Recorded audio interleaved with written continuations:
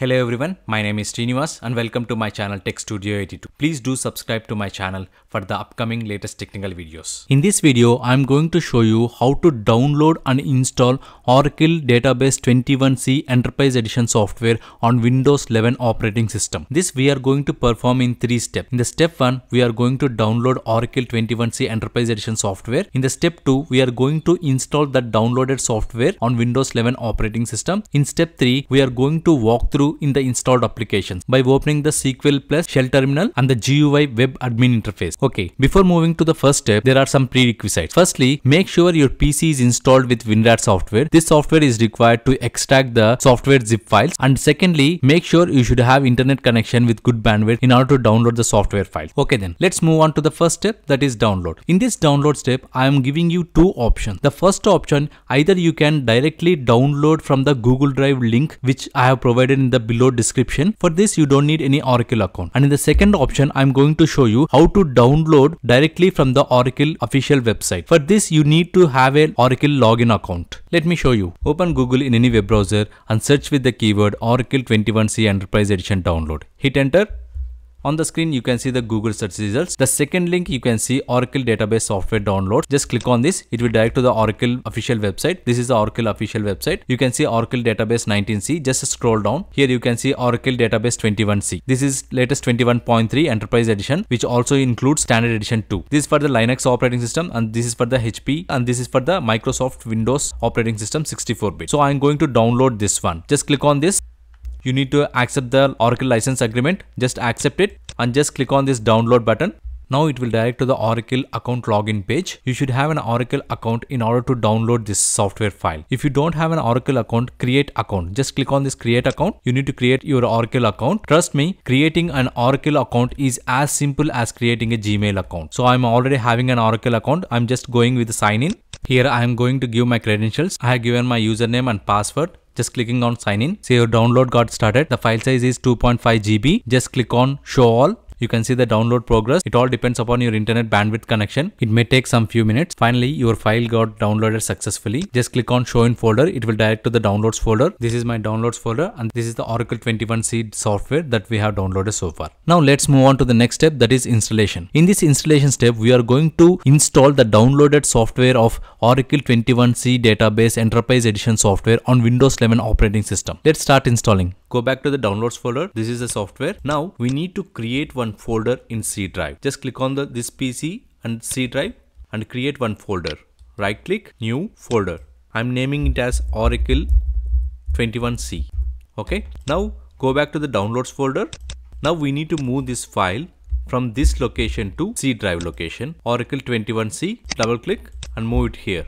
Okay, the file has been moved from downloads folder to C drive, that is Oracle 21c. This is the location. Okay, this is the base location that we are going to give at the time of installation. Right now we need to extract this file. Right click, WinRAR, extract to this folder. Your extraction process is in progress. Finally, we have extracted the folder. This is the extracted folder. Double click on this, scroll down. Here you can see the setup application. Now we are going to launch this setup application as an administrator. Right click, select run as administrator. Whenever you are installing any software on your machine, I strongly recommend you to run as administrator. Just select run as administrator. Sometimes you may be getting pop-up for the user control access. Just click on yes. On the screen, you can see launching Oracle Database Setup Wizard. On the screen, you can see Oracle Database 21c installer. We need to perform 16 steps. This is the first step, which is the configuration step. Here you can see two types of installation options. One is create and configure a single instance database, and the second one is setup software only. We are going with the first one. Just click on next. In the second step, we need to select system class. We have two options. One is desktop class and the server class. Under the desktop, you can see choose this option if you are installing on a laptop or desktop class system. So I'm going with the desktop class. Just click on next. We need to specify Oracle home user. We have 4 options over here. Use virtual account, use existing Windows user, create new Windows user, or use Windows built-in account. I'm going to create a new Windows user account. Username will be tech82 and the password I'm giving as 1234 and the confirm password 1234. You can ignore this. The newly created user is denied Windows login privileges. If you are not installing with administrator privileges, then you will be getting a different error over here. So once again, I am requesting you to log in as an administrator before you start installing this software. We are good with this. Just click on next. This is very important step. Guys, please focus on this. Perform full database installation with basic configuration. This is the Oracle base, default Oracle base. So let it be. I am going with this one. And this is a software location and the data file location. You can see database edition. We have two options, enterprise and standard edition. I'm going with the enterprise edition only. And this is the global database name ORCL. This is important step. Just please focus on this. Global database name ORCL. ORCL is nothing but SID. We need to set the password. The password that we are going to set will be for sysadmin and for the other admin users. I'm giving the same password in the previous step which we have given 1234 and the confirm password 1234. Please remember this pluggable database name ORCL PDB. These three steps are very important. At the time of configuration with SQL Developer, these three steps are going to play a major role. Once again, I am requesting you to take a screenshot of this. Please remember the password. Please ignore this warning and just click on next. Well, you can see a pop-up over here. The admin password entered does not conform to the Oracle recommended standards. Are you sure you want to continue? Yes. Click on yes. You can see it is performing prerequisite checks and you can see the summary over here. These are all the global settings and this is the database information. Here you can see Oracle system identifier, that is SID ORCL, and this is a pluggable database name ORCL PDB. Please remember these two settings and also remember the password. Now we are going to click on install. Just click on install.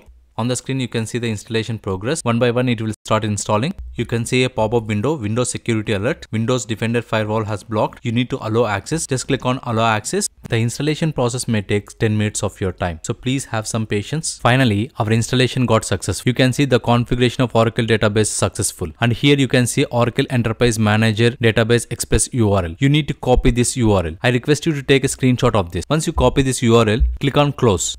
Now let's move on to the final step, that is navigation. In this step, we are going to walk through in the installed applications, that is Oracle SQL Plus Shell Terminal and Oracle Admin Web GUI interface. Open any web browser. I am opening Google Chrome and paste the URL link in the URL. Hit enter. Here you can see your connection is not private. Click on advanced and here you can see proceed to localhost, which is unsafe, but it's okay. Just click on this proceed to localhost. This is the admin web page login. Before you enter username and password, please bookmark this page. Click on this bookmark, just bookmark this tab. Just click on done. We have successfully bookmarked. Here you can see the bookmark. Whenever you want to revisit this page, just click on this. It will automatically open this web page. Now let's give the username and password. Username is system and the password is 1234. For now, container name, let it be blank. Just click on login. This is the admin page. You can see Oracle Enterprise Manager Database Express ORCL. This is the database home. I'm just going to give an overview of this. This is the status and this is the performance. Here you can see the resources, SQL monitor and the incidents. In the performance, you can see the containers. You can see ORCL PDB and CDB root. These are the two containers. I'm going to show you this in SQL Plus. This is the GUI administration part. Now I'm going to show you the SQL Plus command shell terminal. Let me show you. Click on start button, click on all apps, scroll down to Oracle, just drop down this. Here you can see SQL Plus, click on this SQL Plus. On the screen you can see the SQL Plus command terminal. We need to give the enter username. Username is system and the password is 1234. Hit enter. See, you have successfully connected to Oracle Database 21C Enterprise Edition. Now I'm going to check the container name by giving this command. Just hit enter.